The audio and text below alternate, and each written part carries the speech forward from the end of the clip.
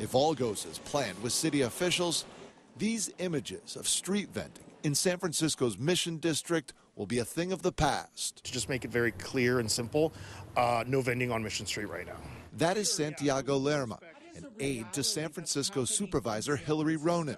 The supervisor put out a community newsletter Tuesday saying that starting in November, the city will ban street vending on Mission Street in the Mission District. What we've seen over the last year and a half is Mission Street really being flooded with large-scale fencing organizations. Fencing operations involve the buying and selling of stolen goods. San Francisco Police Chief Bill Scott is well aware of the problems in the area. We've done operations. We've arrested some fencers, people that are, this is what they do. They buy stolen goods for very little money, and then they sell it on the black market, if you will. Lerma says the situation is so bad that workers fear for their safety when asking individuals for permits. To the point where our public works inspectors are now wearing bulletproof vests. While they're walking the street, they are escorted by police.